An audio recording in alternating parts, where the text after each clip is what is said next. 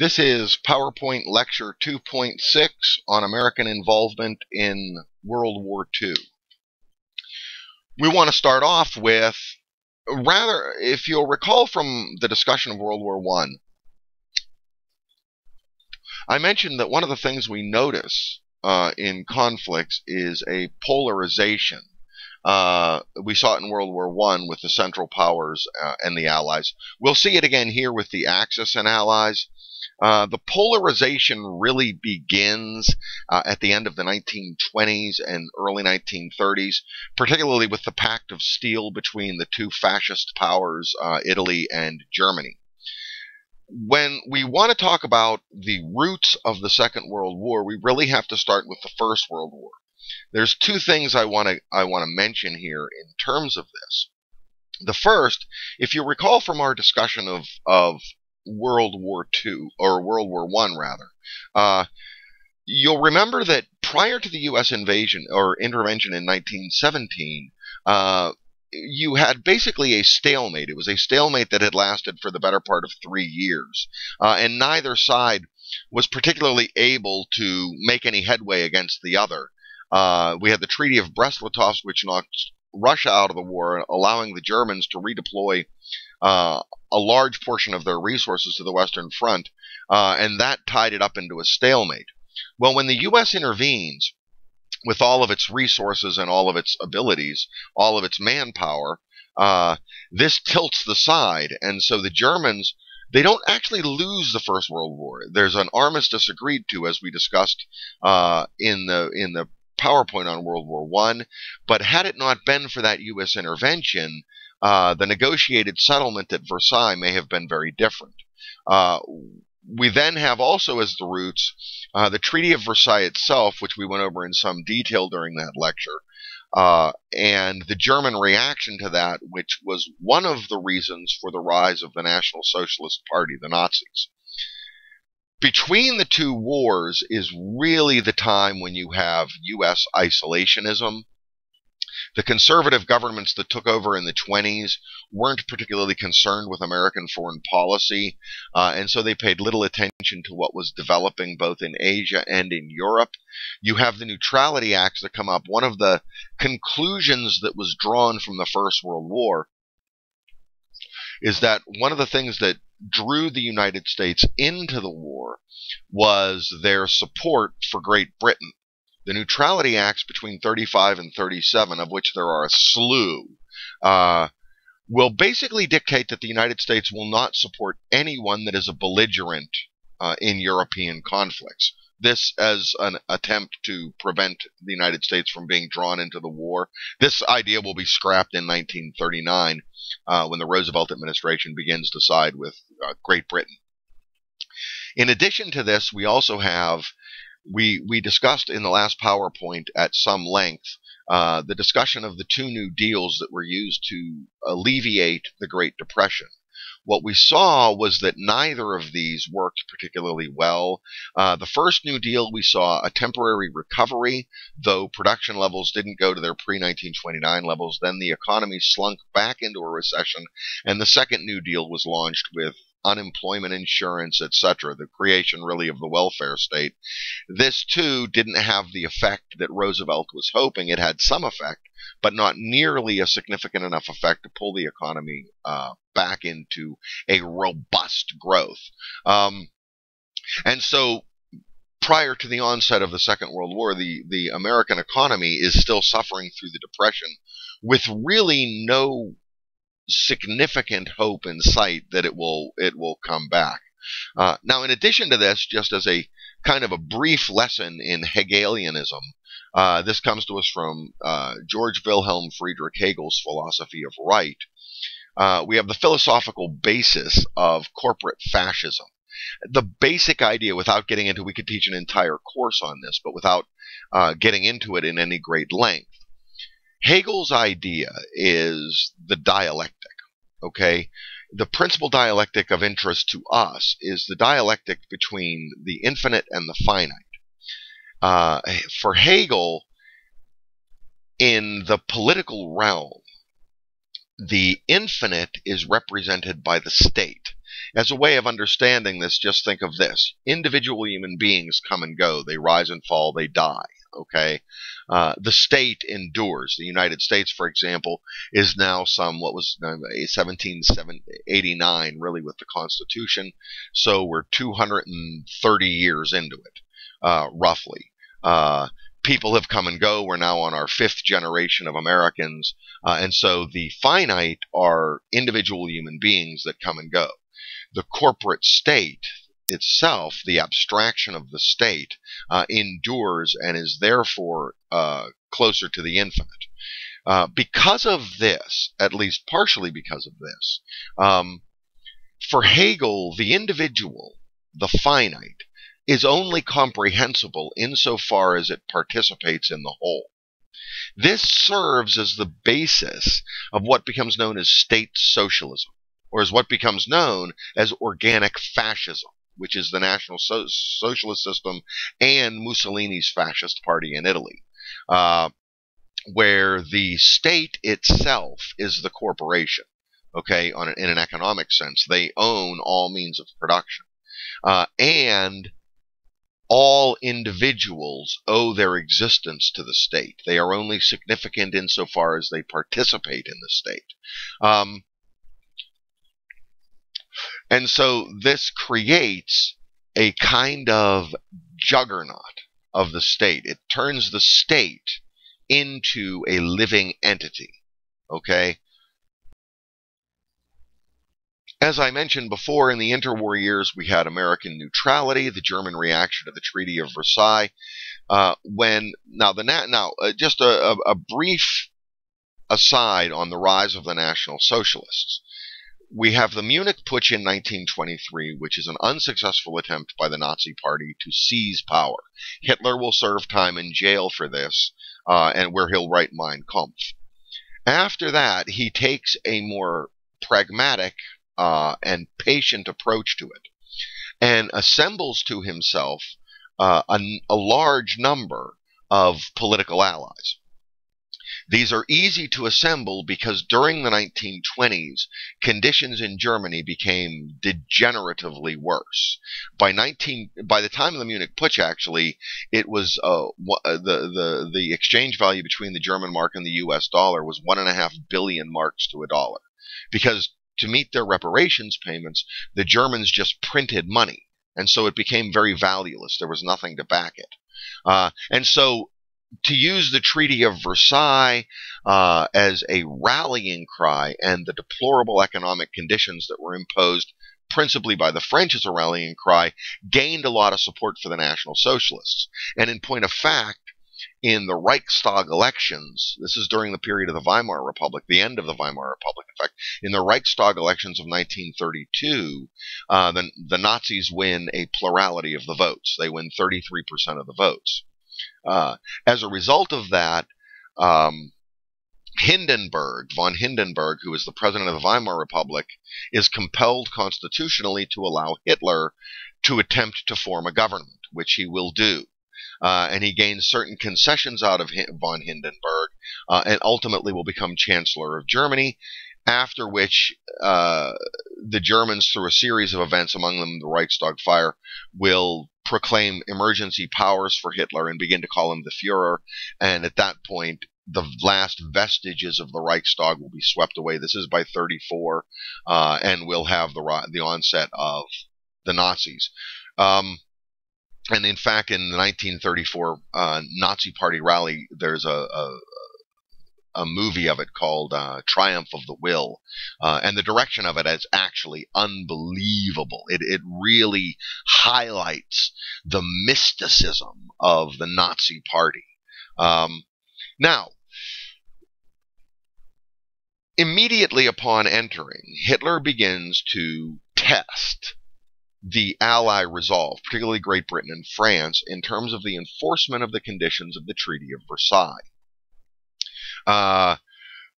The first thing they'll do is, as a result of the inability to pay reparations, the French had occupied the Ruhr River Valley, which was the coal area, if you'll recall from the previous discussion, the discussion of World War I think we mentioned this. Well, the French will withdraw, The Germans then refuse to make reparations payments, and Hitler will move the Wehrmacht in to occupy the Ruhr River Valley and prevent the French from doing it. This is the first test of French resolve, and the French fail to respond to it. Okay? Because what we have to understand here is, yes, after the First World War, as a result of the Treaty of Versailles, Germany was stripped of its armed forces. Okay? It had little more than a police force. But France and Great Britain also demobilized to an extraordinarily low level. Okay? Between the French and the Germans, each of them had about 3 operational divisions. So they really weren't in a condition or a position at this point. This is now 1934. They weren't in a position to do anything about this. Germany will take this as a sign, and Hitler will begin to rearm. Okay, he'll begin to build a U-boat fleet. He'll begin to build a Luftwaffe, which was prohibited by the Treaty of Versailles. In Munich in 1936, he'll make his announcements as to Germany's foreign policy intentions and recreating a more powerful state. In the same year, they will occupy the Sudetenland and negotiate with Great Britain under Lloyd George at this point, and Clemenceau in France, and they will come back with the idea that we now have peace in our times. This is the famous peace in our times speech, in which they believe by offering a conciliatory position to Hitler and allowing the Germans to reoccupy German-speaking territories in Czechoslovakia, this will solve the problem. This is, of course, almost immediately demonstrated to be fallacious with the Anschluss with Austria. Germany, through intimidation more than anything else, will pull Austria into a unified state. Okay.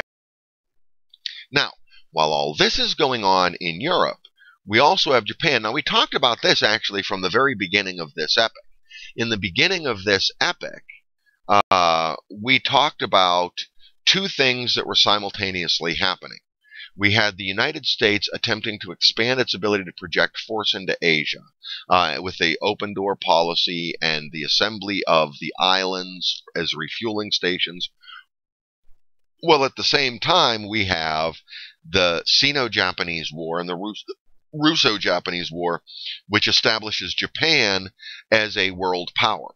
And as a power in Asia. And so we have these 2 expanding empires in a collision course with each other. I mean, in point of fact, war is inevitable between them. What we have in Japan rising from the late 19th century, this is particularly true after the Sino-Japanese War, and especially after the Russo-Japanese War, we have an alliance formed in Japanese politics between the rising military-industrial complex and the old aristocracy. Okay, so we have the militarists and the old aristocracy being the old, from the old samurai warriors, basically. The old holdovers from the samurai. So we have the militarists and the industrialists forming an alliance.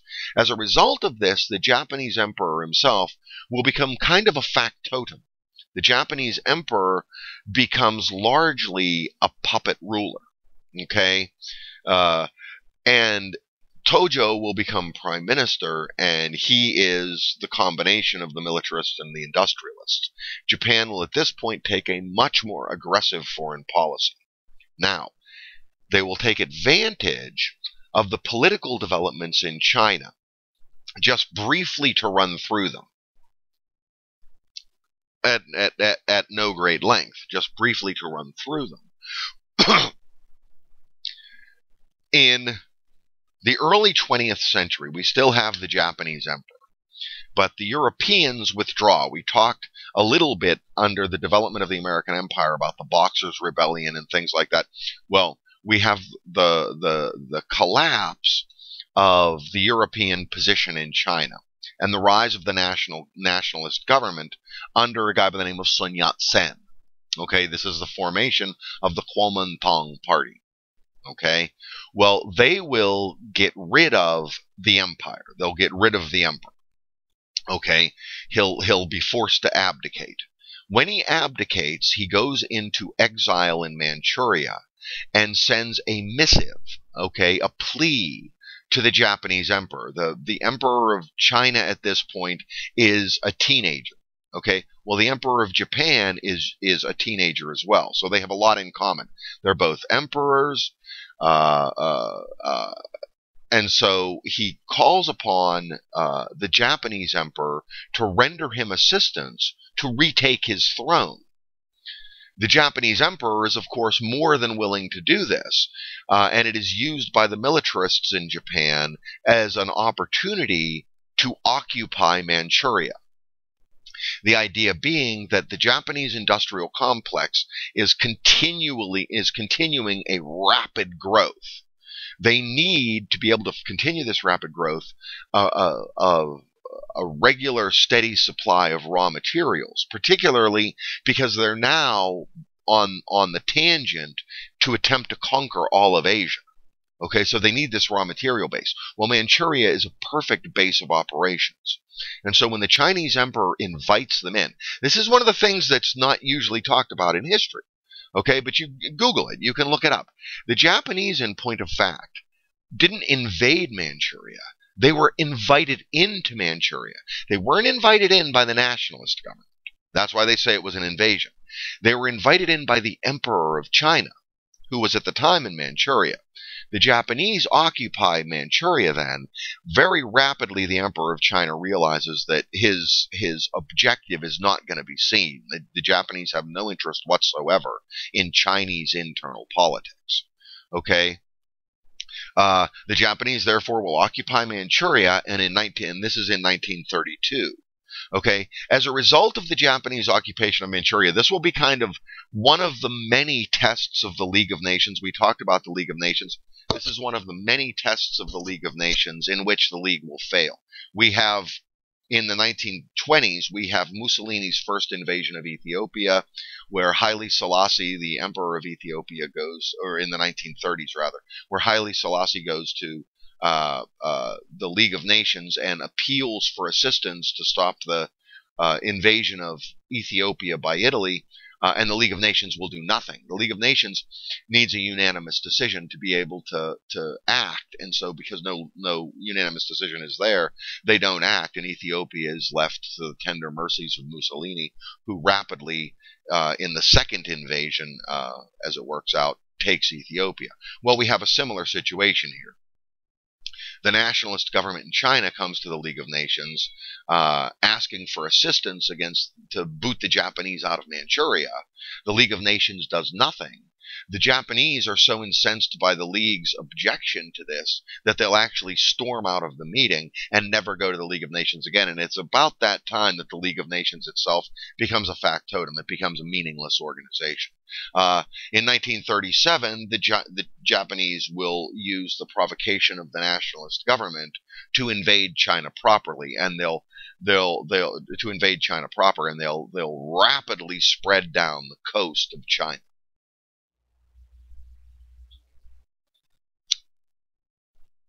Switching back to the European theater of operations, things really get going now. Now, at this point, what have we looked at? We've seen the, and this is not in any way meant to be. We're just introducing some of this. Our focus is going to be on American involvement, but we want to get a little background of the war. If you want to look at the Second World War in more detail, you might do well to take Professor Donaldson's course on World War II. He's the one that traditionally teaches it. It's a full semester course on the Second World War.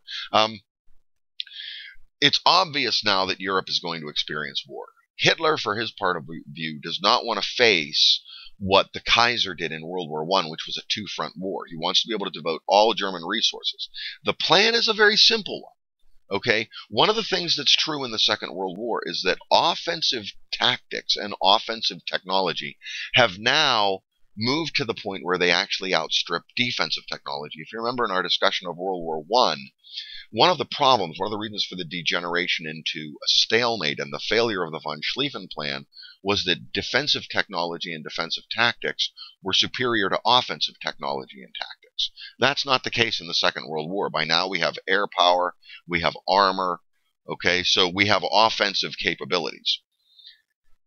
The German plan is a simple one. First, not using von Schlieffen's plan as it works out, sidestep the Maginot Line, run through the Low Countries, crush France, then knock out Great Britain. In the meantime, while this is going on, and one of the things I don't really mention here, in 1935, Spain erupts in a civil war with a fascist government under Franco challenging the Republican government. And the Germans will side with Franco, and it will be the first practical use, among other things, the first practical use of the Luftwaffe. The Germans will send the Luftwaffe down to bomb Spanish cities in support of Franco's offensive to take over the government, which he will successfully do. Franco will lead Spain then until the early 70s. He'll actually survive the Second World War. Okay, knock France out, then you can turn your attention to Russia. The real enemy is Russia. Hitler's idea is Lebensraum, to effectively establish German colonies in what was then the Soviet Union, what is Russia. Okay, well, in order to be able to devote all of the resources to knocking out France and Great Britain, they need a secure eastern border. They can't be concerned with a second front in Russia. And so Hitler will outmaneuver the Allies, principally Churchill. He'll outmaneuver Churchill diplomatically, because Churchill and the French will also be trying to court the Soviet Union into an alliance to neutralize Germany. The problem is that they send foreign ministers over who negotiate with Stalin. And then they have to come back and discuss it with their various prime ministers. And this delays any eventual deal. Okay? And they won't give in to Stalin's demands. What Stalin wants is half of Poland. Okay? Which, in his defense, is the very eastern part of it anyways, is Russian speaking. Okay? Hitler will shift tactics. Hitler will actually assign his foreign minister von Ribbentrop and give him carte blanche. He simply tells von Ribbentrop, you go over there. I don't care what deal you cut. You talk to that madman Stalin, because Hitler and Stalin hated each other. There was no love loss here. This was not an alliance. A lot of times this is thought of as an alliance. This was not an alliance. This was a very begrudging non-aggression pact. Hitler's ultimate objective in the Second World War isn't Britain and France. It's Stalin. He wants the Soviet Union. Okay? Britain and France have to be knocked out in order for him to transfer German resources over to be able to invade the Soviet Union. Okay? So he sends von Ribbentrop. He says, I don't care what deal you make. You make whatever deal you have to. But you make sure that we get a non-aggression pact, because I don't want to have a two-front war. I want to be able to knock Britain and France out. Then I can shift everything over and kick the living hell out of Stalin. Okay? So I don't care what deal you make. Von Ribbentrop goes over and comes back with a deal. This is in late August of 1939. Comes back with a deal with Stalin. Okay? In exchange for Soviet neutrality in the war, Hitler and the Germans and Russians will divide Poland in half. And in fact, Stalin, Russia, the Soviet Union rather, gets more than half of Poland. They get more than Germany does. Okay? And in point of fact, when Germany invades Poland from the east, Russia occupies Poland from the west, or from the east rather. When Germany invades Poland from the west, Russia occupies Poland from the east. Okay, so they divide Poland between them. This frees Hitler up to launch the Blitzkrieg, which you see there. Poland taken in September of 39, Norway April and May of 40. That's to prevent any attempt by Britain and France to launch a second invasion on Germany from the north. France, Belgium, Holland, May and June of 1940. The Balkans in April and May of 1941. The Battle of Britain, I don't know why I say summer fall of 1940. Okay? And so all of that goes on. That's the main thrust of the German offensive. And I'm not going to talk about it a lot. I mean, my goodness, so many textbooks, so many classes, okay, that's the main thrust of it. But remember and keep in mind that Hitler's objective here, okay, is to neutralize all this territory so that he can free up resources to go and kick the hell out of the Soviet Union. That's his real adversary. Okay? The problem is that he fails. All of it's very successful. All of it is very well done, except for the Battle of Britain. Okay? He fails to bring Britain to its knees and fails to launch an offensive into Britain. As a result, Britain is still around. Now, during this period, Britain will stand alone against the Nazis. Okay? Supported, okay, at least with material and equipment by the United States. But nonetheless, Britain stands alone. Okay? Well, Hitler decides that he can no longer delay the war with the inevitable war with the Soviet Union. And so he will launch Operation Barbarossa in June of 1941. He launches it actually the same day that Napoleon had launched his invasion of Russia. And originally, and I'm not going to get into the details of it, originally things go well, but gradually the German offensive grounds to a halt. Because of lack of resources and a dramatic underestimation on Hitler's part of the Soviet Union's capacities. Okay? The American reaction to all of this. The final of the Neutrality Acts is passed in 1939, and it lifts the arms embargo to the belligerents. This is essentially paves the way and frees the United States to send equipment to Great Britain. Then we have the destroyer deal and Lend-Lease program. Okay, they give 50 destroyers to Great Britain. The problem is this, in the early stages of the war especially. I used to play a game. One of the games I used to absolutely love to play was a game called Silent Hunter 2, where you were a German U-boat commander. You could command the destroyers if you wanted to, but who wants to command a destroyer? And it's more fun to command a U-boat. And so you were a U-boat commander. And in the early phases of the war, really prior to 1942, the U-boats dominated the sea. There just simply wasn't enough of them, but they dominated the sea. Okay? And so in an effort to protect American shipping and British shipping as it crossed the Atlantic from the United States with war material, they created, and it actually took them better than 2 years to create it, because the British didn't have enough naval power to run a convoy system that would escort merchant ships all the way across the Atlantic. The Americans will give them 50 destroyers, okay, in exchange for bases in the Western Hemisphere. And they'll issue loans to Britain. 50 destroyers in exchange for British bases in the Western Hemisphere. This is the British Islands of the Lesser Antilles, which were at this point turned over to the United States. Issued loans to Great Britain to lease additional destroyers to protect shipping. The Committee to Defend America by Aiding the Allies becomes a lobbying group to lobby the United States for entrance into the war. And America First Committee, very similar to that. What we have to remember is when we have now the Atlantic Charter in the summer of 1941, which is a plan for the execution of the war and the planning for its aftermath. This is where it's decided that, okay, America is obviously now going to enter the war. The first thing we're going to do is knock out Germany, then we'll deal with knocking out Japan. Now, what we have to understand is, at this point in time, overwhelmingly, okay, about 80%, 80 to 85% of the American people opposed U.S. entry into the war. They saw this very much like the First World War, that this was a European affair. But for very similar reasons to Wilson, Roosevelt will seek entrance into the war in favor of the Allies. Okay? Principally because you have a sluggish economy. These are democratic powers fighting the dictatorships of Germany and Italy. And so there is a very similar parallel to what Wilson goes through that Roosevelt will now go through. Okay, that was the preliminary phases in Europe. Really prior to U.S. involvement. Now we'll see the early phases in Asia. We have, as I mentioned, in 37, the Japanese invasion of China and the very famous rape of Nanking and Shanghai.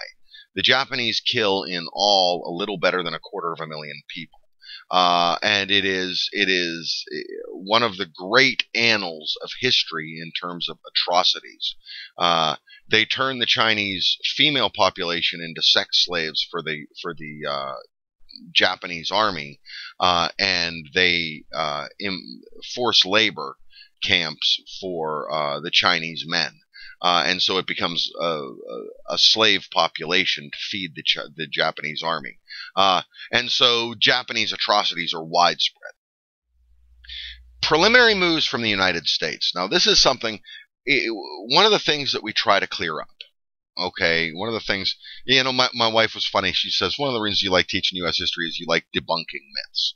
Well, one of the myths that we debunk is that the United States, on the 7th of December 1941, the United States was minding its own business, happy as a clam, doing nothing, and the sneaky Japanese, for no apparent reason whatsoever, launched a vicious, premeditated and unprovoked assault on Pearl Harbor. It's not entirely as true as you might think. Okay? First of all, we have the Stimson Doctrine in 1932. This is after the Japanese occupation of Manchuria, in which the United States refuses to recognize any Japanese territorial acquisitions. Okay? It says deemed to be illegal there. They deem all of them to be illegal. The occupation of Manchuria, the United States recognizes the nationalist government of China. Okay? And therefore, the Japanese occupation of Manchuria is illegal because the nationalist government isn't the one that invited them in. We then have the Quarantine Speech in 1937, which is a commitment by the United States to stop the spread of the Japanese Empire through Asia.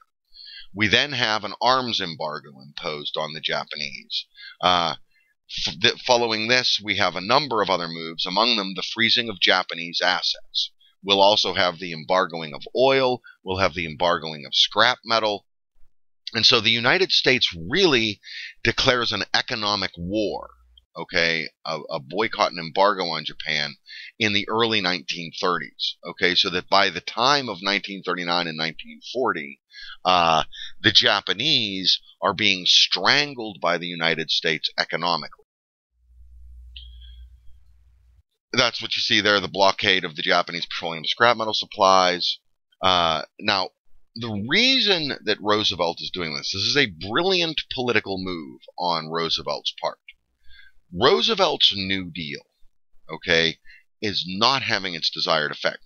Like the first New Deal in 1935 came grinding to a halt, so too, by 1940, the second New Deal has come grinding to a halt.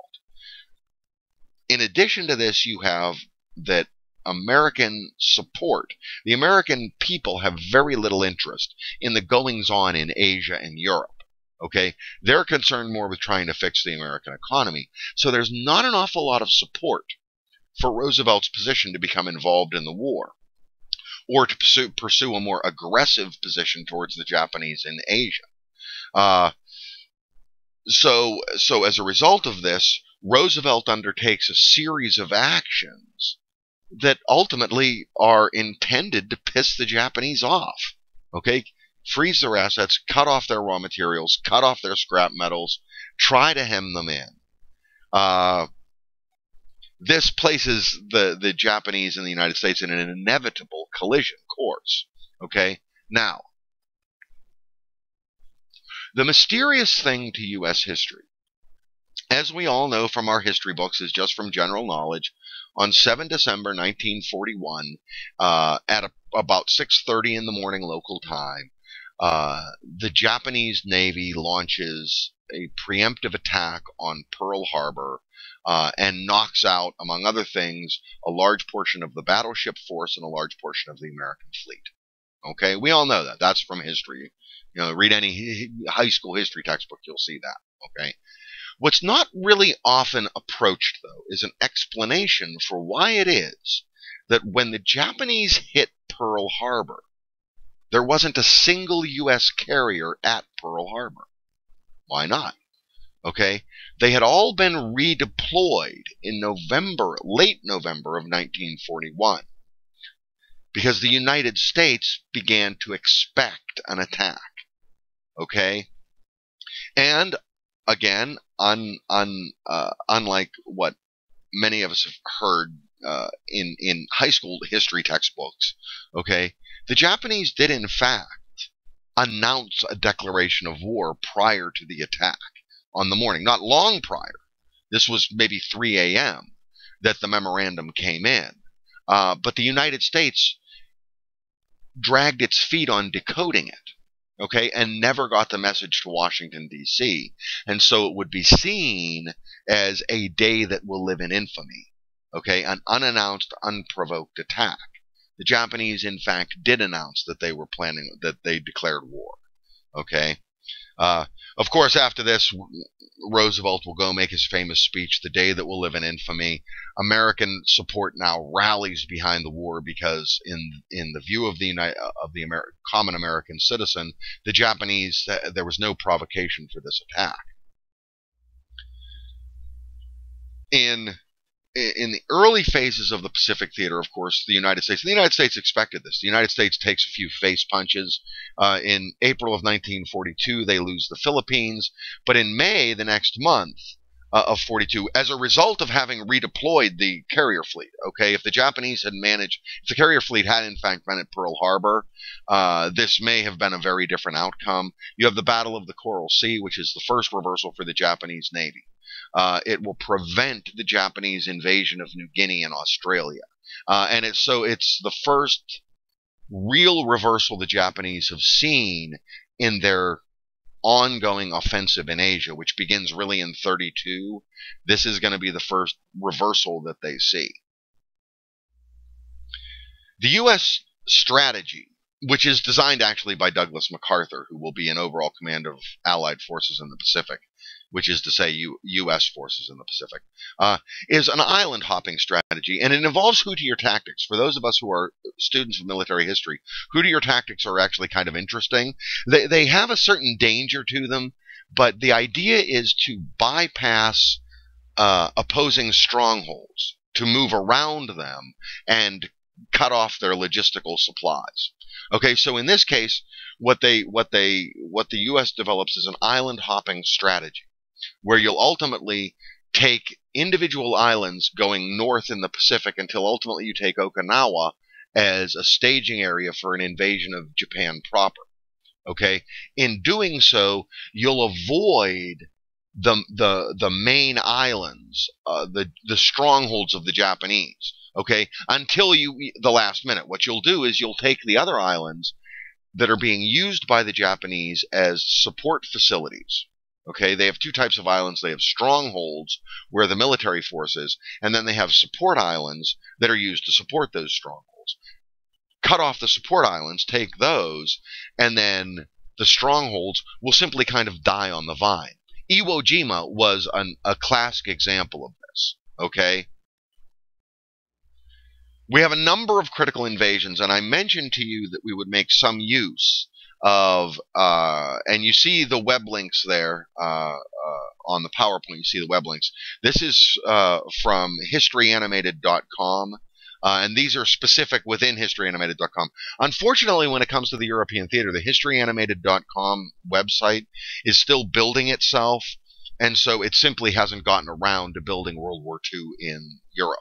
It does have an extensive discussion of World War II in Asia, and it's absolutely brilliant to watch. In fact, the war in Asia, I'll mention when we get to the war in Europe. I'll mention Band of Brothers. The war in Asia had a similar HBO special drawn to it, which name escapes me right now. But my wife and I watched it, and while we watched it, The Pacific, I think it was called The Pacific. While we watched it, we sat there on historyanimated.com to go over the actual tactics and things like that. So it's actually very detailed and very good. And I heartily encourage you to go to these websites to take a look at the Battle of Guadalcanal. Was the bloodiest of them all. You see, it lasts for what's that? August, September, October, November, December, January, February, 7 months. and then Iwo Jima in 1945.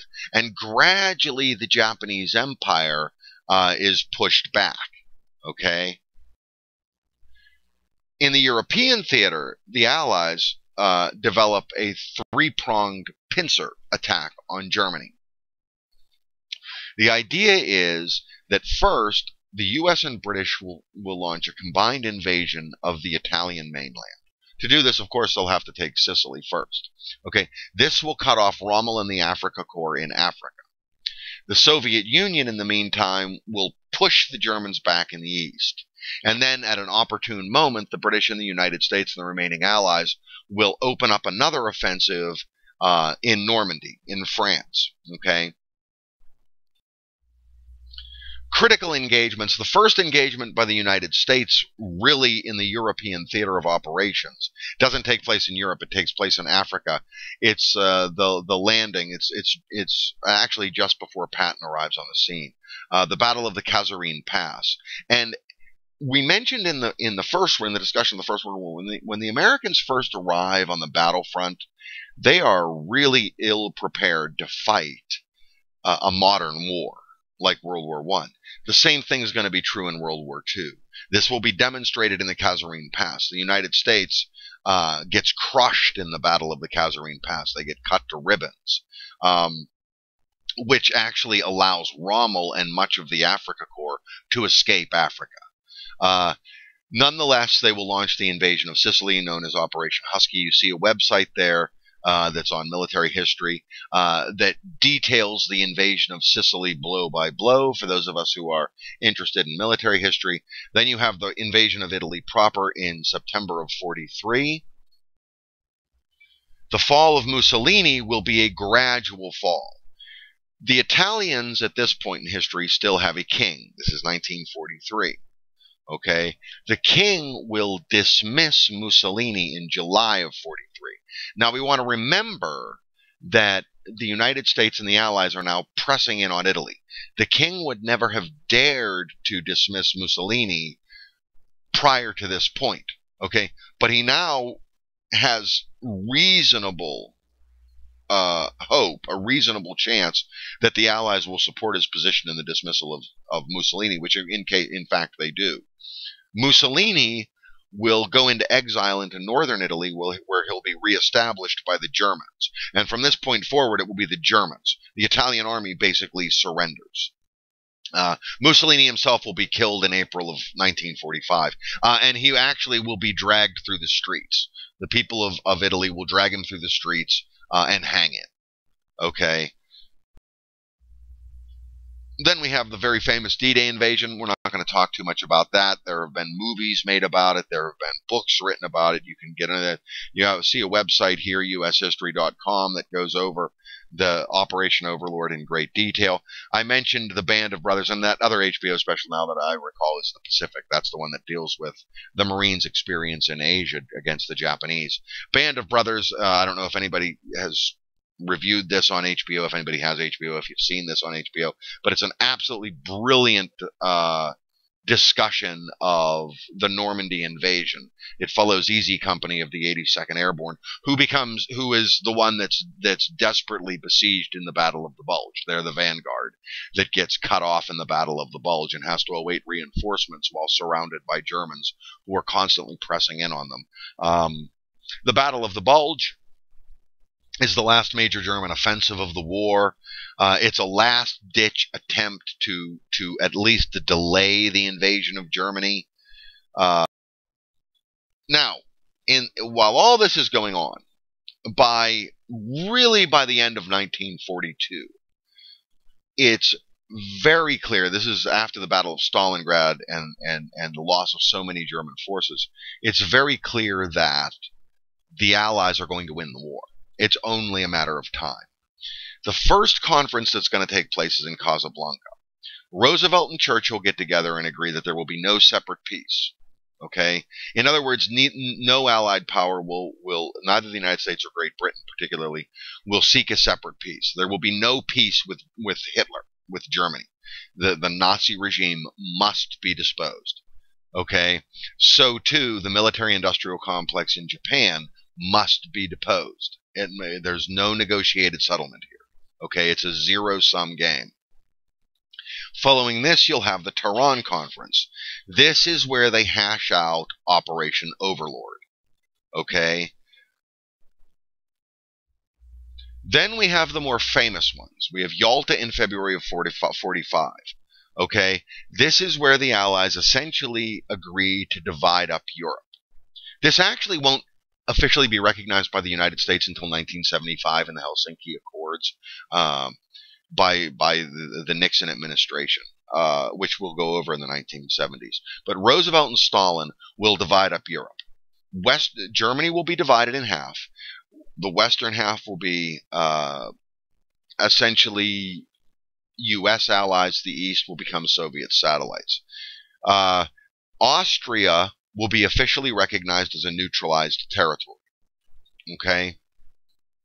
And perhaps most importantly at Yalta, they will give the outlines for the development of the United Nations, okay, which will include the Soviet Union. The final of the conference is in July of 1945. This is after the war. Okay, the Germans have been defeated.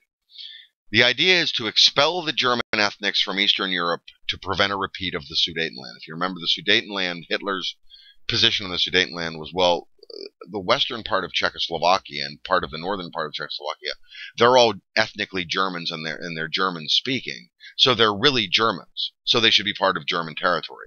The way to prevent that, get rid of all of the German ethnic population. Okay? Send them back to Germany.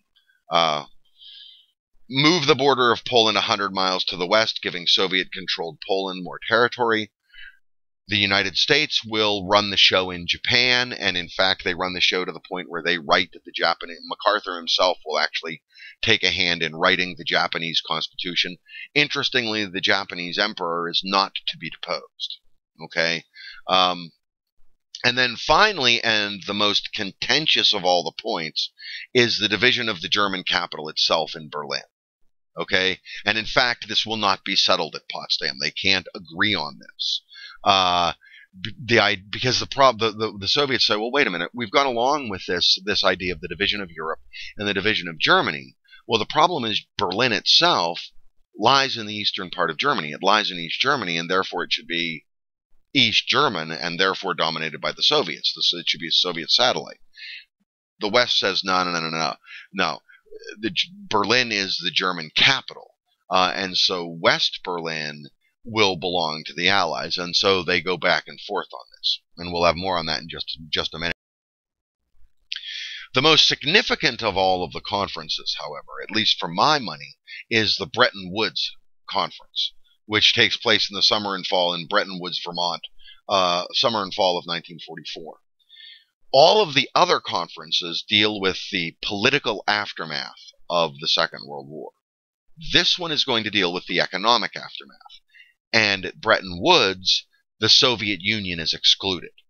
Now, we want to lay some groundwork for this, as it is true that it was very clear by 1943 that the Germans and the Axis was going to lose the Second World War.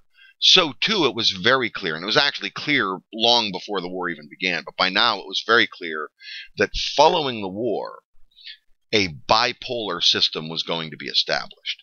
This we can see in the political discussions that we just went over at Yalta and at Potsdam, particularly. We can see that this is the case. We're going to divide the world into a bipolar world. You're going to have the Soviet Union and the United States. These are going to be the two most powerful nations that come out of the Second World War. The United States, in an attempt... The United States, we already see this struggle that's going to be between the United States and the Soviet Union.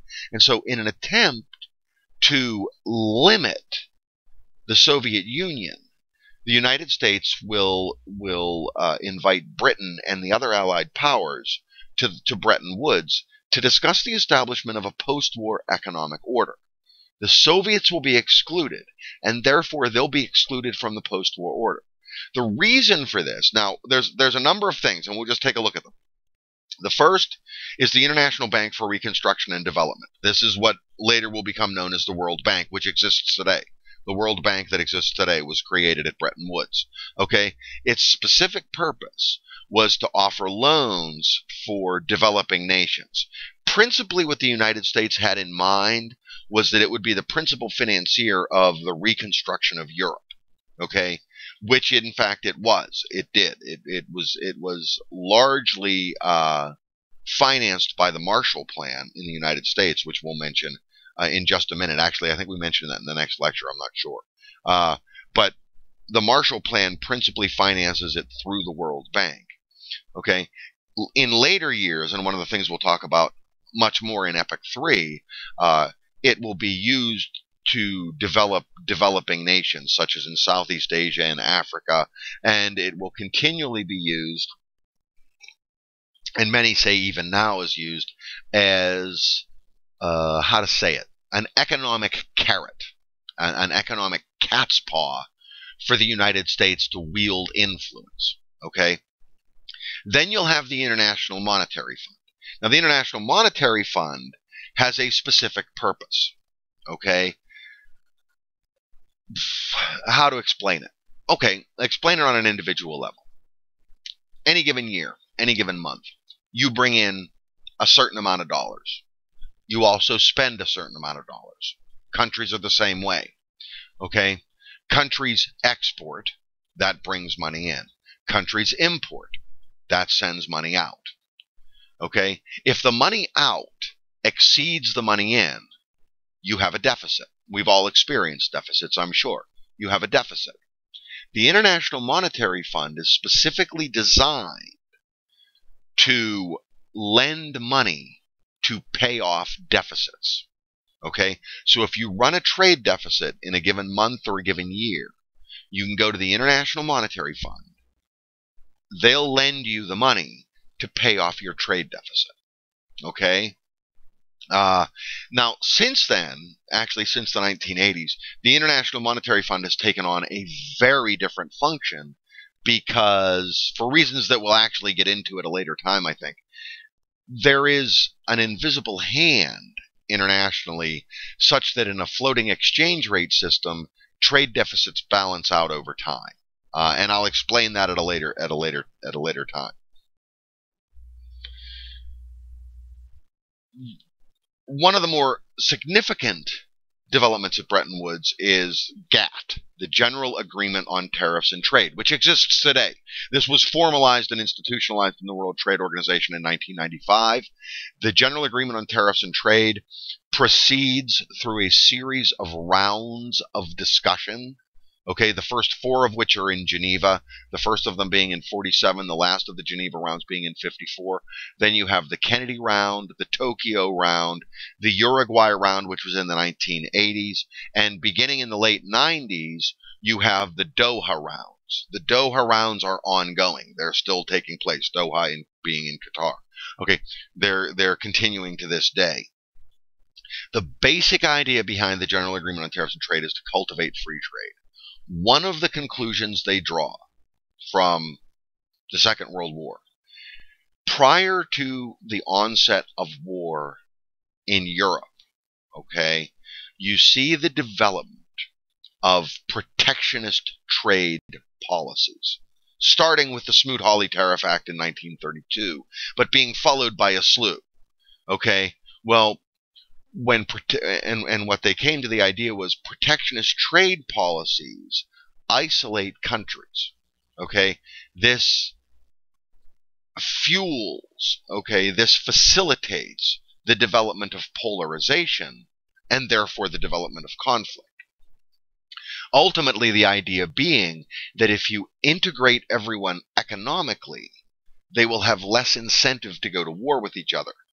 Okay, because everyone's economic well-being, okay, will be integrated with everyone else's.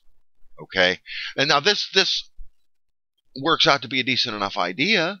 Okay, certainly, but as we've seen since the Second World War, and we'll go over in Epic 3, it does have its negative ramifications. Okay, now the final thing is an attempt to stabilize currency exchange. One of the more interesting studies in economics, and when I taught international trade and finance, we'd go over this at great length. In fact, one of the most difficult tests, actually, I think that I ever gave was at the end of international trade and finance. They would have, it was on currency exchange. They had, I would print out 9 pages of current. I would get it from the paper, from the New York Times usually, of currency exchange in the currency exchange market, and then give them different scenarios and different deals that they'd have to make. Currency exchange is one of the more interesting studies. Well, really, even after the Second World War, currency exchange itself was a very new phenomenon. Okay, particularly because if you'll recall from our discussion of the Great Depression in 2.5, the gold standard is gone. They'd gotten rid of the gold standard. They're not going to bring the gold standard back. Okay, and so everybody's kind of wondering, well, without the gold standard, what's going to be the underpinning? What's going to be the anchor of everybody's currency? So they develop what they call a pegged rate exchange system. Now, there are still pegged rate exchange systems that exist. Until only recently, the last couple of years, the Chinese pegged their currency to the dollar. Till 1997, the ASEAN nations, the Association of Southeast Asian Nations, pegged their currency to the dollar. Okay? It's a very simple idea to understand. I peg, okay, pin the value of my currency to the value of another currency. It's very similar to what they did in the gold standard, but it's not exactly the same. Okay? What that means is that the value of my currency is going to fluctuate with the value of whatever currency it's tied to. All right? This is not the same as the gold standard. Now, the problem with this, they don't know. They don't see this at Bretton Woods. They establish this. What they do is they peg all currencies to one of 2 currencies. Okay? They peg them either to the British pound or to the US dollar. And they set an equivalency, not an exchange value, just an equivalency, for the US dollar to gold and the pound to gold. The US dollar is $50 to an ounce and the British pound is 12 pounds to an ounce. Okay? But that's not the same as being able to exchange it. You're still not allowed to exchange it. Okay? And so now you see the purpose of Bretton Woods, to cultivate a stable international economic order. It's what they refer to as the Liberal International Economic Order, the LIEO, to reduce tension among members and to isolate Soviets and their satellites. The Soviets and all of Eastern Europe are not invited to Bretton Woods. They are not included in the agreement. Okay? This is the beginning. See, we're going to deal with this in Epoch 3, at the beginning of Epoch 3 at some length. The idea of the onset of the Cold War and the establishment of the NATO organization and the cordon sanitaire around the Soviet Union. This is really the beginning of it. This is the idea to isolate the Soviet Union economically. Moving on to the wartime economy and how World War II was financed. It's very similar to World War I. Once again, as I mentioned then, the United States government will take control over the economy, and the economy of the United States will be converted into a command economy. You'll have the War Manpower Commission, which will distribute and manage the labor force. You'll have the War Production Board, which will be government control over production. There will be $17 billion for new factories, $18 billion in new government contracts, and this will be the final end of the Great Depression. Okay? This will get the United States economy pumping at full speed. This will push it, if you'll recall from the very introductory video and from the discussion on the Great Depression, this will push the United States not only all the way out to its PPC, production possibility curve, but will also extend the production possibility curve and expand the productive capability. Because by the time of the Japanese attack in 1941, and certainly before the German invasion of Poland in September of 1939, the United States economy's production levels were still below 1929 levels. They really hadn't recovered during the Great Depression. This will push those levels through the roof. Okay? You will also have established the Office of Price Administration.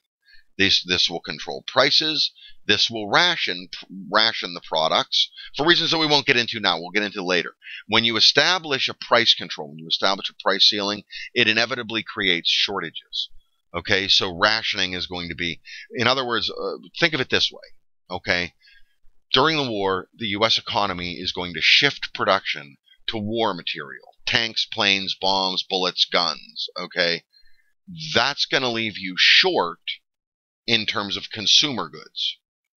So the limited consumer goods that are going to be produced, they're going to be rationed. Okay, everything else is going to be committed to the war effort. They're also going to place controls on wages. Financing the war.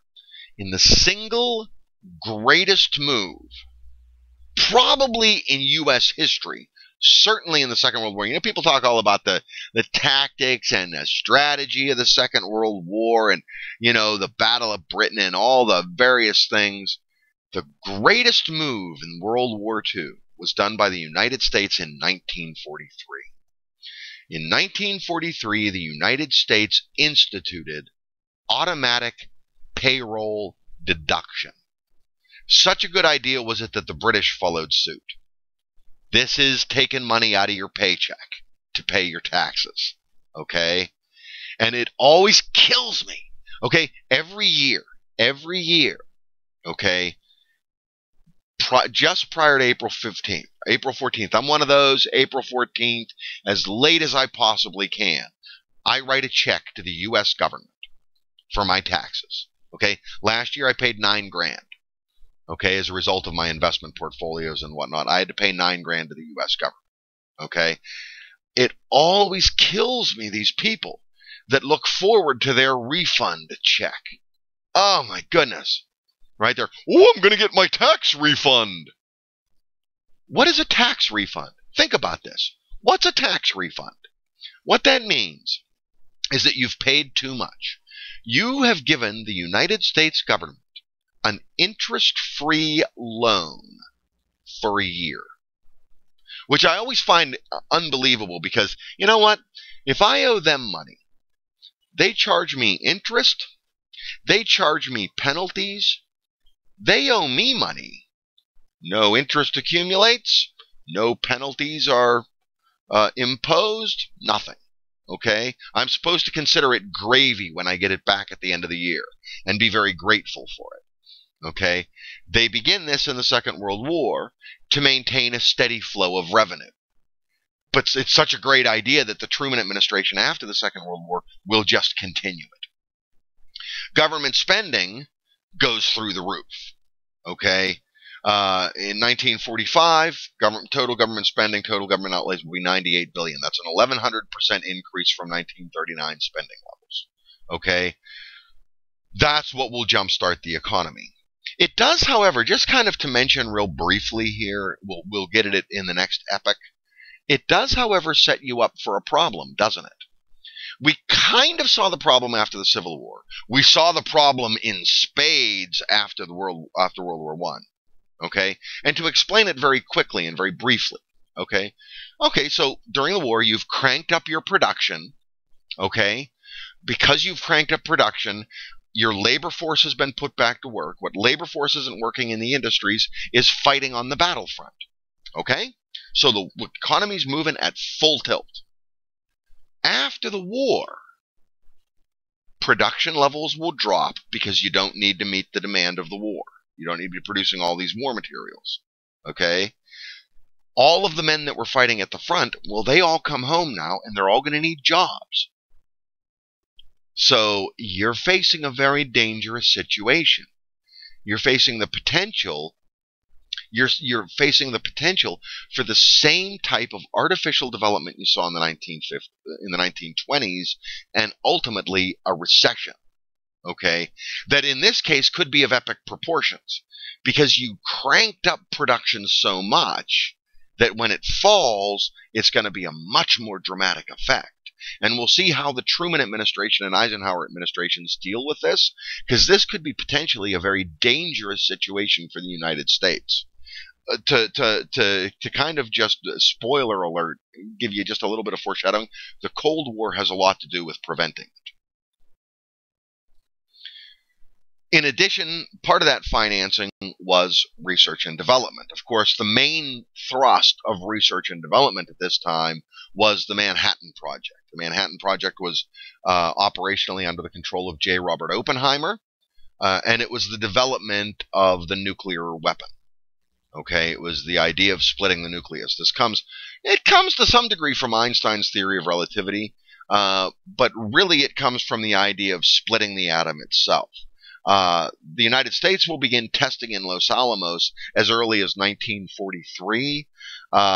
In Trinity, New Mexico, 16 July 1945, you'll have the first successful test of a nuclear weapon, the atomic bomb.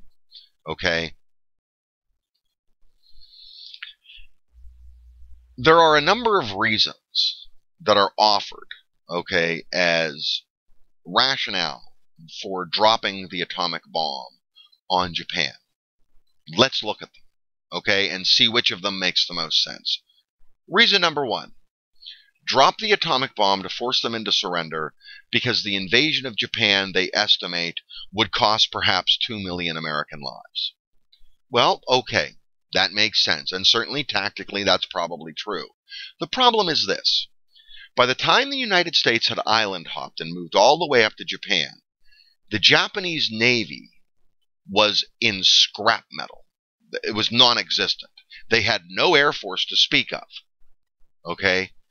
Very easily, the United States could have blockaded Japan and simply starved them into submission. Japan is an island.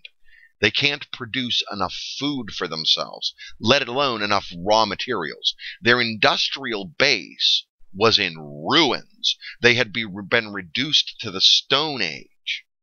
Why would you need to invade them? If you just launch a siege, and a siege for 2 or 3 years, without firing a single shot, the Japanese would be forced into submission because of starvation. Okay? So that excuse is out the window. Second, also a plausible excuse. Vengeance for Pearl Harbor, right? Get the Japanese back for their vicious, unprovoked attack, although, as we saw in previous slides, it wasn't as unprovoked as we originally had thought. But get them back for that. Okay, that makes sense. Nuke them. Nothing gives you vendetta like nuking someone, right? Okay, so we nuke them. Well, there's a problem with this thinking, too. A nuclear weapon isn't the most effective way of wreaking vengeance on someone. You know what's better? A firebombing. Now, what a firebombing does is you drop so many high explosive munitions on top of each other that it creates a chain reaction, okay, so that the fire feeds off its own oxygen. This is what's known as a firestorm, okay? They firebombed Tokyo on 9 March 1945. It killed 150,000 Japanese civilians. This was not the only city that the United States had done this to. The United States did this systematically up the coast of Japan. Okay, killing in all probably about 500,000 civilians, deliberately targeting civilian populations. These were not military targets, okay, to soften Japan up. You've certainly seen all of the vengeance you need. This was I make reference to the earlier firebombing of Dresden. Dresden was firebombed a little bit earlier than that. And it killed approximately 50,000 German civilians. Dresden in Germany was a civilian town. There was no military application to the town whatsoever. Okay, so there's your vendetta. Now you've sought your vengeance. So that doesn't really make a lot of sense in the cold light. Now, here's what makes a lot of sense. As mentioned earlier, we are at a critical stage in negotiations between the United States and the Soviet Union. Yeah, Britain's there too, okay? And so is France, for that matter. But it's really a critical stage of negotiations between the United States and the Soviet Union over principally the division of Germany, but most specifically the division of Berlin itself. And Stalin is being a jerk about it, okay? He's like, you know what? The entire Soviet army, they had at the time 18 divisions in Germany. Okay? You want East Berlin, you want West Berlin, you want to divide Berlin in half, you go ahead and try. Go ahead. I dare you. Okay? We're not moving. We're done with this. Okay, we begrudgingly give you this. We have the entire Soviet army. If we want to, we could sweep across Western Europe. Okay? What are you going to do about it? Okay, and so there was some saber rattling, and it was very tense negotiations. And in the midst of the tense negotiations, now, of course, Roosevelt, Franklin Delano Roosevelt, had passed away at this point, and Truman was now president. In the midst of these negotiations, Truman says, you know what, Joe? I've had enough of this. Let me explain something to you. We have just recently, and we saw when the bomb was tested, okay, in 1945, okay, we have just recently developed a weapon that can wipe a city off the face of the planet. If you keep stonewalling in these negotiations and don't behave reasonably, we may have to demonstrate that to you and use it on the Soviet Union. Okay, you're talking about having all these divisions, all this army here that you're going to do it? We can wipe them off the planet with this weapon. And it's questionable as to whether or not Stalin didn't understand what he was saying, or didn't fall for the bluff, or didn't believe him. And so in an effort to demonstrate the destructive capacity of this new super weapon, Truman just simply chose a couple of Japanese cities, Hiroshima and Nagasaki. Now, one of the myths is that, well, no, he planned Hiroshima, and then when the Japanese didn't surrender as a result of that, then they planned Nagasaki. Look at the dates. Actually, Hiroshima, the bomb at Hiroshima, was dropped on my birthday. Not my original, I mean, I was born 19 years later. I was born in 1964. I was born 19 years to the day after the dropping of the bomb on Hiroshima. I've always taken that as kind of significant. But if you look at the timing, Nagasaki, they launched it on 8 August. To launch such an operation takes weeks of planning. You're talking about the logistical support. Okay, the delivery of the weapon itself, the logistical support for the delivery of the weapon, the logistical support for the airstrike going in with the weapon. It takes weeks to develop such a plan. They planned both bombs at the same time, okay, in rapid succession. They hit Hiroshima on 6 August. They hit Nagasaki on 8 August because weather on the 7th of August prevented a clear targeting of Nagasaki. Okay, so they planned both weapons. Now, the reason they planned both weapons is because those two atomic weapons were the sum total of all the weapons level fissile material the United States had developed. Okay, that was it. It would take another 6 months or more for the United States to develop additional fissile material to make more bombs. Okay, so they were both dropped. The Japanese, of course, surrender after the falling of the bomb on Nagasaki, and Stalin gives in on the point of Berlin. Now, he'll begrudgingly give in on the point in Berlin, and one of the things we'll see in Epic number 3 is the first showdown between the United States and the Soviet Union in 1948 is the Berlin blockade. The Soviets will say, well, okay, well, we'll deal with that later, but they blockade West Berlin. Finally, and in conclusion, after the war, the U.S. and the Soviets emerge as the two greatest powers. This establishes the bipolar situation that I mentioned earlier. It came as no surprise to anyone that it was going to be like this. The other thing is what I mentioned in the previous slide, a couple of slides ago. The problem for the U.S. is how to prevent the economic aftermath of the First World War. Remember, we're now going to have to draw down production. We're going to have all this excess manpower from the people who were fighting. How is the United States going to prevent the economy from falling once again into a recession? That concludes PowerPoint Lecture 2.6. It also concludes Epoch 2.